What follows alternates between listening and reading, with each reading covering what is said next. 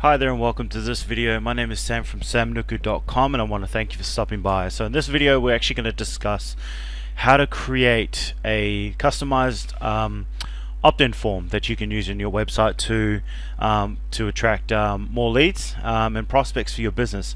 So all this basically is how to actually create the form. We will talk in other videos further about everything else that goes into it. So if you basically with Getresponse is what I use for my email marketing campaigns, and it is what I'm going to use to create my opt-in forms as well.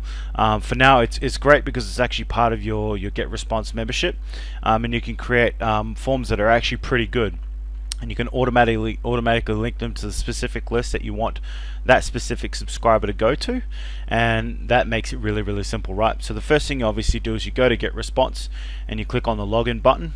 For those of you who aren't with Getresponse, your email provider will provide something pretty similar, and if you don't, then I suggest you get on board with Getresponse. There'll be a link just below this video for you to go ahead and join, and I thank you for that. And so this is basically the Getresponse dashboard. This is where everything starts, right? It's the hub. So you can see right here it says forms. Manage forms is basically where you go to see all the forms that you've already created, or you could click on create form if you wanted to go ahead and create a new one. It'll automatically bring up the list builder wizard. Don't worry about the fancy name. All it basically is a starting point for you to go ahead and create your list, your opt-in form. So look, there are a number of different templates that you can actually choose from, as you can see here, depending on what your theme is, your niche is, what colors you're choosing to build your brand on, whether you want something to stand out or blend in. I think standing out is a better way to go about doing it, but like you can see, there's a ton of stuff here that you can actually choose from, and so really one way or another it doesn't really matter ultimately, because as long as you follow the points in the blog post and in the ensuing videos, you'll see for yourself what exactly it is that you need to do and not do. Okay, so look, I'm just going to pick this one simply because I went to the movies the other day, so the popcorn's a little bit appealing to me right now. And once that actually loads, we will go about editing whatever it is that we want to edit. Okay, so you can see here it's a very simple form, and that is there for a very specific reason. Getresponse for a big company, and they know what actually works in terms of you creating an opt-in form. This form was obviously all about feedback, which makes sense with the popcorn that you see right here. Chances there you go. Tell us why you deserve to win 2 tickets to our new movie. So if you're running a theater, obviously this would be something a great opt-in form to put on your website, because a lot of people would put in their email addresses so that they can get a movie or 2 free tickets to a movie with simple feedback. And obviously they'd submit a legit email address too, because they'd want the opportunity to win. And so let's say, for example, that this is the form that you're choosing to go ahead with. All you basically do is go up here and click save and publish, right? We will go into that a little bit further later, because right now we want to edit a few things. But yeah, so once you save and edit, it actually gives you a code that you can put onto your blog posts and blog pages, basically anywhere you want. And so that's how simple it can actually be. You find something that you like, you bring it over here, you edit whatever it is that you want to edit, save and publish. It literally takes minutes. So let's just say we wanted to alter this, we wanted to make it a little bit better, or let's say that we wanted to customize it to our popcorn selling business. Okay, I don't know where that came from. I'm just kind of spitballing here with you guys. So what we basically want to do is click here, highlight the whole thing, right, and just go backspace or delete. Of course it won't let me do that, so let's try this again.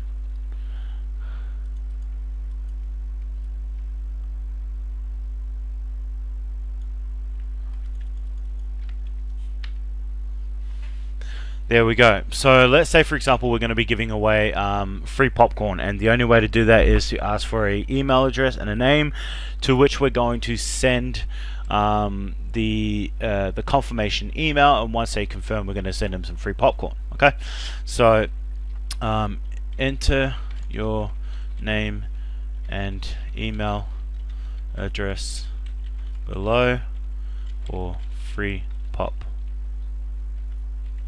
corn. Okay, so obviously that doesn't fit very well, so what we want to do is we want to click on the box and we want to make that a little bit bigger so that all the words show up. There they are. Alright, and all we're basically doing is clicking and dragging and dropping this form. Now I quite like these lineup forms because this here tells me that it's right in alignment with the submit button, which I quite like as well. That's more just a personal preference than a science of building opt-in forms. What I'm actually going to do as well is move this over here so that we can line that up because it looked quite nice with the black in the background highlighting the free popcorn part. We always want to highlight our benefits so that they stand out very, very nicely to the people that we're trying to attract. So, and then the other thing we're going to do is we're going to highlight the free popcorn part and come over here. This is basically where we edit the style, where we edit the layout and add a field, which we will get to a little bit later. For now we just want to bold the free popcorn part because then we want to put the black behind it to make the white really, really stand out. So moving this along again so we can have it aligned with the submit button. We want to make this a little bit bigger so that it actually fits behind the free popcorn, because remember we've made the text a bit bigger. There you go. I think that actually looks pretty good. With with this obviously standing out a little bit, probably a little bit too much. Put it in alignment with the box. There you go. It looks pretty good. Free popcorn. So email address, great. And we're not asking for feedback, so we're going to delete that box. And we actually did say name first and then email address below for free popcorn. So we're going to bring this form down here, and then we are going to add a name field. So all you need to do is go add a field, right? Remember we spoke about these three different boxes earlier. So you click and drag right onto where you want it, and like I said, I like it aligning in that with whatever it is that's actually below it. So the boxes do actually look a bit out of proportion, don't they? I mean, they don't look as big as they probably should be, but that's fine. It's not really that big of a deal. When it comes to opt-in forms, that includes boxes and pages. The more important thing is what's actually on the page, not necessarily how it's formatted, especially when it comes to free giveaways, but we'll discuss that in another blog post. Okay, little teaser there to keep your eye out on the blog in the future, and the videos as well. So we're obviously giving away free popcorn, so we'd love for the popcorn to stand out a little bit more. So if we just pop this over here, that looks pretty good if you ask me. So if we want to see what this actually looks like in action, let's just go save and publish and see what it's like. Then what I'm going to do is go to my blog, and I'm going to bring up a form that I am going to edit. A blog post that I'm going to edit, and let's just create a new one. Okay, and I'm going to show you guys how this actually works. So this is the code here that you can that you use for yourself. I like to double, triple click it just to make sure, because I've single clicked it before and it hasn't come. You can also put this. You can click this option. I never click this option, or you can click my web designer will install. If you've got a web designer, that's great. I don't. I prefer to do things myself, even though eventually that's the way that I will head. So once you create your new blog post, let's just say for example you've got content here galore, free popcorn below. And then people get to the bottom of the blog post and you edit and you put in the code. You don't actually put it here. You see these two different tabs here.